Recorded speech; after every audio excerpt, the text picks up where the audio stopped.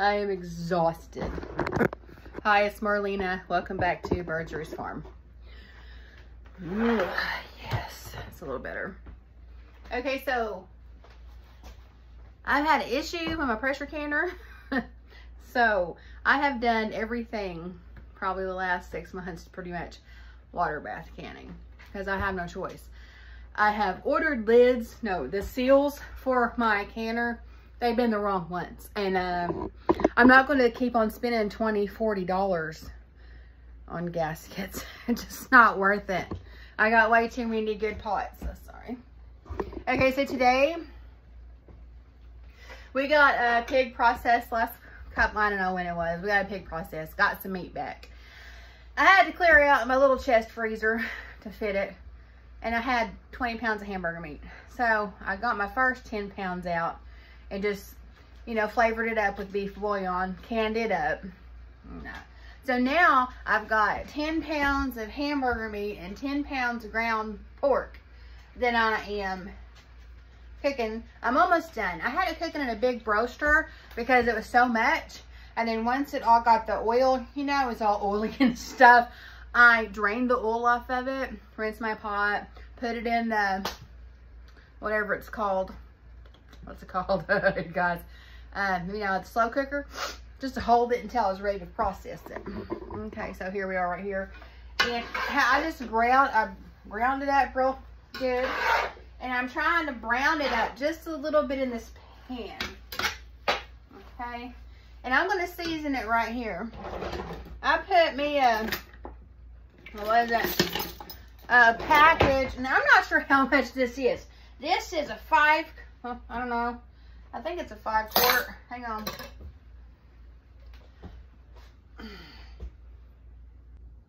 Oh, I don't know. It should say on the bottom, this is a Lodge. I don't know. I want to say it's a 5 quart cooker. Cast iron skillet. Okay. So, I say this is about 3 quarts of the meat mixture. Okay, so I put a package of brown gravy in it. I know it has cornstarch in it, but it's going to be okay. It's just a little bit. And then I got, since it's 3 quarts of meat, I'm going to put 3 tablespoons of the beef bouillon. And I just get this at Walmart. Okay, 2. And I'm going to give a little stir. Okay.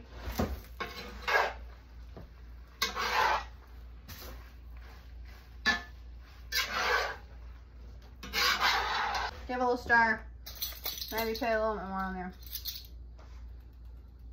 Okay. Now that's enough to season the meat right there, really. But we're going to go all out because that pork has no real flavor, man. You know what I mean? It's really bland. So I'm going to go ahead and put a generous amount of pepper in there, okay? I'm going to put a little bit of this ground cayenne in there. Just a smidge. This is how I cook too. I don't really measure a whole lot. I'll do like abouts and stuff. So anyway. Sorry about that. Okay. I have some onion powder and some garlic powder here. Okay. And really, I don't like using store-bought for this. But I haven't dehydrated my onions yet and made my own. And my garlic was really kind of freezer burnt because that's where I stored it, and I just tossed it. I've got some more from the store that I would do, but I think it'd be just like the store-bought. It's fine. Use what you got. You just want to season the meat up very well.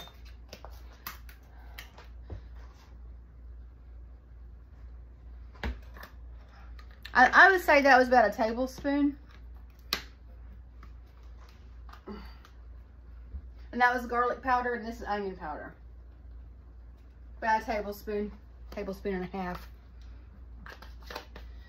All right, stir again.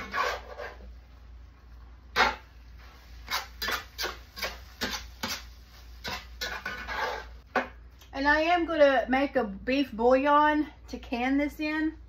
But because I don't just use water, so I'm not gonna add any more of the beef bouillon in here at this point. I'll just make my broth, my bouillon broth, and then the bouillon broth and the little bit I put in here will season that meat right on up when it's cooking. I'm gonna put a little bit of oregano leaves in there just because I like a little bit of green. It makes me happy. And some more stirring. And some more browning. All right, I'm gonna make my broth now. My meat mixture is done. It's hot, y'all. It's like 100 degrees outside. And I'm canning. I have a canner for outside, a propane thing, but I don't want to use it today because I don't want to use my propane up. Okay, so that's 1 quart. Now it's 1 quart, 2 quarts. I'm gonna go ahead and do 4 quarts of water first. I think 4 quarts. 2, 3.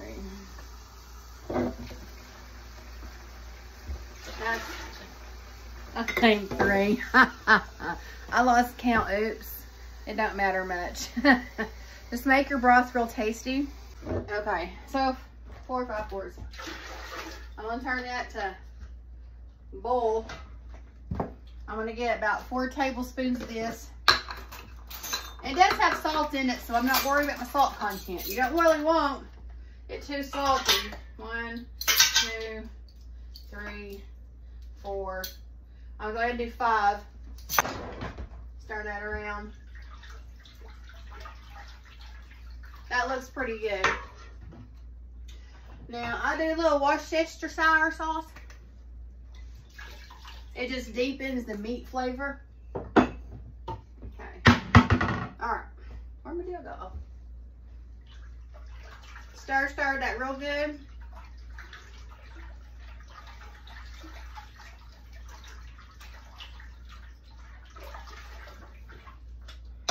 Now I'm gonna let that go on and come to a boil.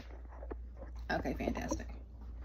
All right, your water does not have to be hot here, you know, you just want it to be dissolved. Fantastic. Ta-da. I like wide mouth jars for stuff like this.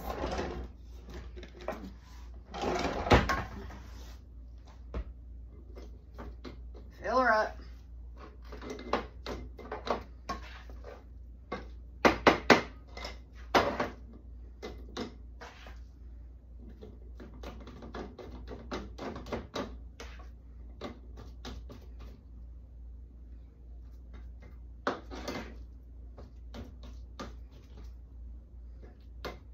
So I'll go ahead and fill her up. Buttercup. Now this looks like it's gonna make 3. I think I was correct. Maybe 2.5. I may have to wait till my second batch comes to fill my 3rd jar up. I don't know. We're going to see.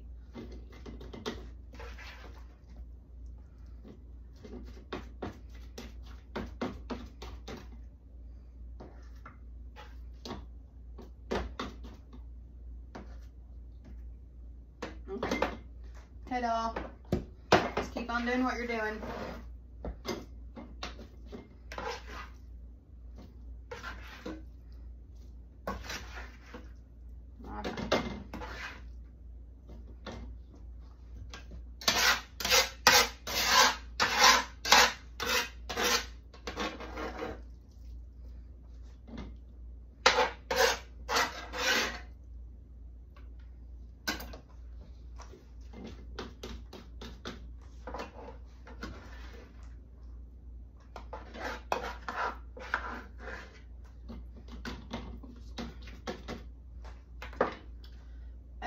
A little shy, so we're just going to rob a little bit from these.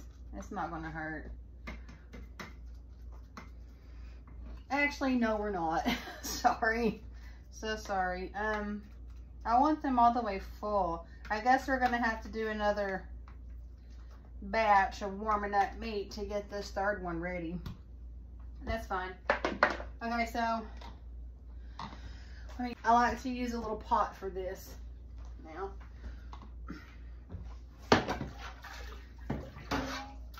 Because that way you don't have to make so many dips. You want to go slow pouring because it's pretty full of meat. So let me get you over here. Okay. You want to go slow pouring your meat.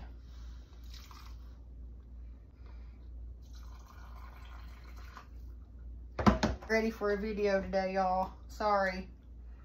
I'm not. I'm exhausted. So it's not going to take that much liquid, really, because all of that meat, that's fine. That doesn't have to take a lot, honey.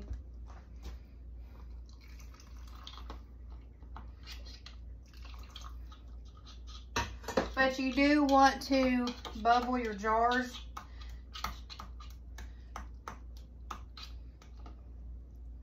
Like that.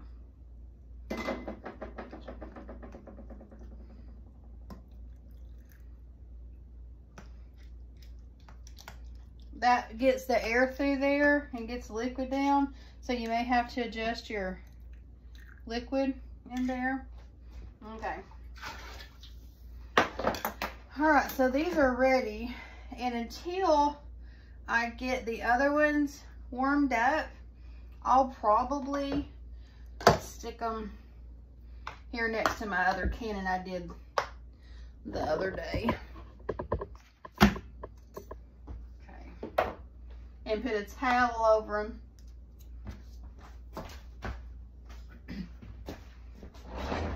I like to use this one a lot. It's a good for one. Okay. Now I'm going to go ahead and get my other meat. I'll show you what I got. Brimming full, this was 20 pounds. So, just break some off, because this was in the roasting pan. We'll just put it in here and start again with warming it up, browning it up, and seasoning it up. Okay. I'm going to go ahead and put the flavoring in here before it starts cooking or warming up. That way, I don't know, it's just one less step. So, it'll be fine. I use a lot of seasonings when I cook, when I'm canning. So, a little bit of that. A little bit of that. Just like I did earlier. As you're going to work in batches here, I figured it up. I should have at least 8 quarts of prepared meat. And I did do pork and hamburger meat just to make my hamburger stretch. And to use up some of that pork that we got. So this is probably another quart. That's probably 4.5. That's probably 1.5. So, yeah. It'll be great. I started putting labels on my products I did the other day. And one of the lids popped off. I guess it had come and sealed. And I'll show you what lid it was.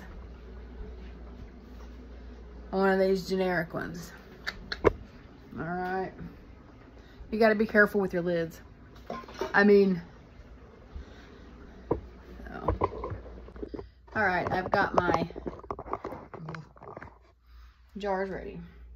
I have about 1/3 of a pan of water. I just turned it on high. Okay, these are warm, they're not hot. I'm just gonna load them up. I got 8 quarts out of that, which is what I thought I would get, which is fantastic because I cooked some of it last night and I got a little bit more left in the pan, so I think it would have made 9. So my water bath gainer holds 7. Honestly, I don't like that much water in my thing because I guess I like to, what's it called? Open kettle. So I'm gonna get a little bit of it out. I find that if my water is too high on my jars, that I have a lot of siphoning. I also find that if my heat is too high in my canner, I have a lot of siphoning. I also find that if my fluid levels and my product level aren't even in the jars, which I don't know if it makes any sense or not, I get some siphoning. So what I'll probably do here is just can these 7 and keep this 8 out and cook it this evening. We'll have something great, okay? So I'm gonna go ahead and turn this on high. And as soon as it starts boiling, pretty good boil, I'm gonna put it for 3 hours. So here is my canned up product. I got it saying HB/PK hamburger pork, the date on it, and it came out fantabulous. It did siphon a bit. No, are you kidding me? Did you see what just happened? That's a travesty. Now I gotta check all those lids. Do not tell me I just wasted 20 pounds of meat. I've never in my entire career of canning lost this much at one time.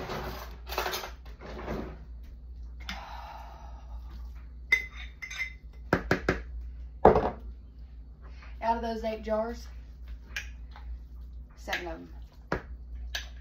7.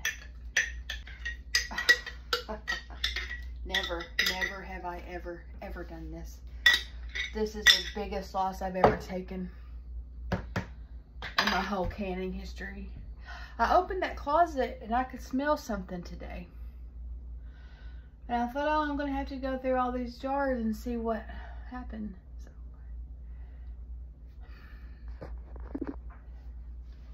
out of the 7 jars, I lost 6. Because I remember I cooked one that night. I don't even want to tell Jason.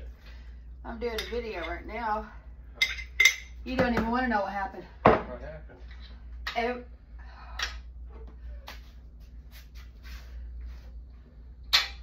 None of the meat sealed? 6 failed. Wow. I've never had this much of a seal failure in my whole life. Were they them Chinese lids on No, no, they were ball. So, come outside to sit on my little sitting perch for a minute. I've been canning pretty regularly for 4 years now. Pardon me.